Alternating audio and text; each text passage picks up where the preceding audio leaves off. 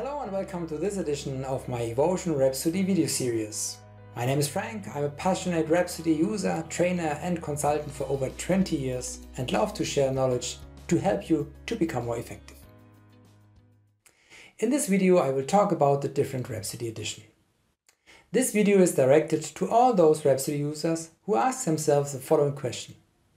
What are all these Rhapsody editions? How do these compare? Why do I have them? The good news up front, you don't have different Rhapsody installations. There's only one Rhapsody.exe on your hard disk, so you don't have to worry about wasting your disk space. All the things that you see are simple shortcuts or launch options with which you can start the corresponding Rhapsody edition.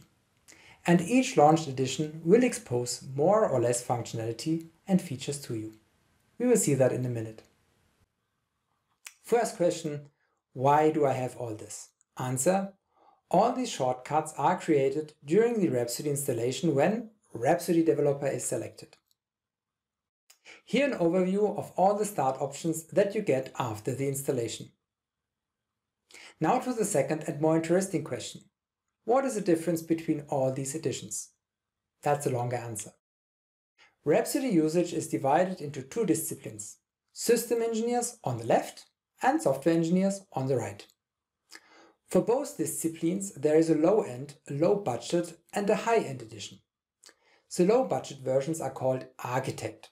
The high-end versions are called Rhapsody Designer for system engineers and Rhapsody Developer for software developers. Let us start with the Architect for system engineers. Main focus is the modeling with SysML and UML in the system engineering domain. So if you want to analyze, trace and elaborate requirements, create a system specification or an interface design document, if you want to make architecture trade-offs, maybe with parametric evaluations, all this can be achieved with the Architect for system engineers. On the same level, but for software developers, we have the Architect for software engineers. It comprises the same functions as the Architect for system, but has some more features which are interesting when you develop software.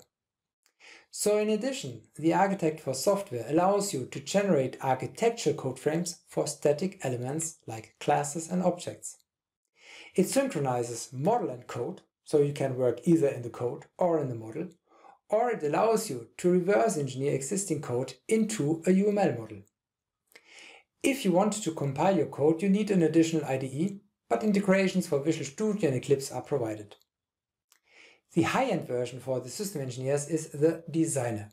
It provides the ability to prototype, simulate and execute design for early validations of requirements, architecture and behavior. You can thus benefit from model-driven testing, automatically test your system design against system specification.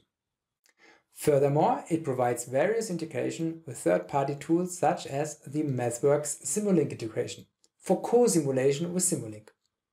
The high-end version for software developers is called the Developer. It comprises all the features of the other editions, but in addition allows you to generate and compile full behavioral code, production code for various embedded real-time systems, like VxWorks, Integrity, Linux and so forth. And all this inside Rhapsody.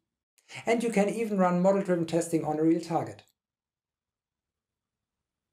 If your focus is on the development of software for small microcontrollers, with or without operating system, then there is another Rhapsody version available that I would like to mention in this context. It's a special Rhapsody edition provided by Willert software tools, called Willert Embedded UML Studio. This version is based on the low-budget Rhapsody Software Architect, but with extended functionality to generate full behavioral code, production code, for small real-time targets. So when you build embedded applications on small microcontrollers, which are limited in resources, this version might be the best fit for you.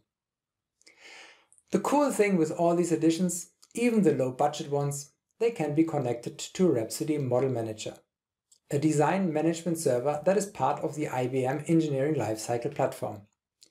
The Engineering Lifecycle Platform is a complete collaborative suite for system engineering, to work in teams whether they are distributed or local, when change and configuration management is required, and to simplify compliance with standards like ASPICE and ISO 26262. To summarize all this, I put together a comparison matrix for you, which compares the functionality of the different editions. It's a reduced representation. For more detailed information, I refer to the IBM or Willert Rhapsody product information. Some final facts. You need a valid license to launch any of these editions. So because you're able to launch the Developer Edition with a shortcut, doesn't mean that you can run it. You can open and edit your model with any of these editions. So maybe you start at the beginning with the Architect, later on you can continue with the Designer or Developer or vice versa. This is possible. Often I see companies using in principle the Architect version to perform the basic stuff and then use the Developer to perform the higher sophisticated stuff. And last but not least, the integration into the IBM Engineering Lifecycle Management with RMM. So Rhapsody Model Manager, RMM, is not another Rhapsody edition, it's the Rhapsody server part of the IBM System Engineering Platform. I hope this information was helpful for you to gain more clarity in the Rhapsody editions. If you want to receive your personal demo on any of these editions, simply send an email to rhapsody@evotion.com. We will gladly schedule a meeting with you. If you want to receive our newsletter, send an email to subscribe newsletter to info@evotion.com. That's it. Hope to see you soon. Thank you and goodbye.